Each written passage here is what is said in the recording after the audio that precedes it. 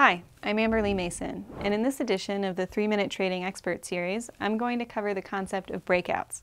This concept is simple, but if you know how to use it properly, you'll start trading with the market rather than against it, and your trading results will get a big boost. Here it is. A breakout occurs when the price of an asset reaches either a new high point or a new low point for a given time period. An upside breakout is when the asset hits a new high. A downside breakout is when an asset hits a new low. Breakouts can be either short-term, about 5 or 10 days, intermediate term, more than 30 days, or long-term, more than 200 days.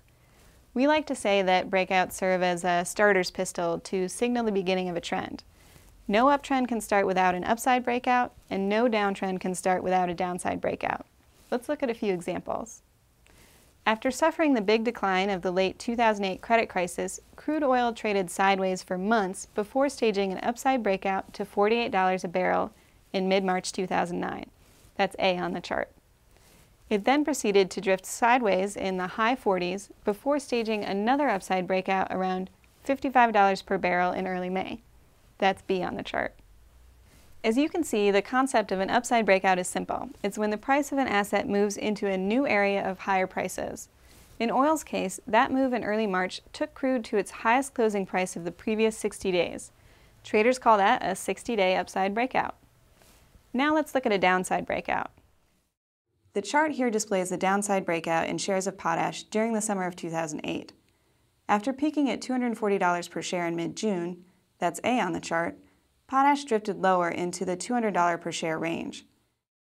It then staged a downside breakout in August, B on the chart, taking shares all the way down to $180. This was the lowest closing price in 90 days for potash. So you can understand why we call this a 90-day breakout. Keep in mind it's also a 60-day breakout because if shares are hitting their lowest level in 90 days, they're also at a 60-day low, as well as a 30-day low and a 3-day low. Breakouts are important because they signal possible trend changes. If you're looking to trade an asset, it helps to wait on a breakout before making your move. It helps to wait for the market to confirm your belief. Waiting for a bit of price confirmation ensures you aren't fighting the market or placing your money into assets that are drifting sideways for long periods of time. If you wait for price breakouts, either short-term or long-term, before taking a position, you'll increase your odds of success. That's because you're waiting for the market to move with you, rather than against you.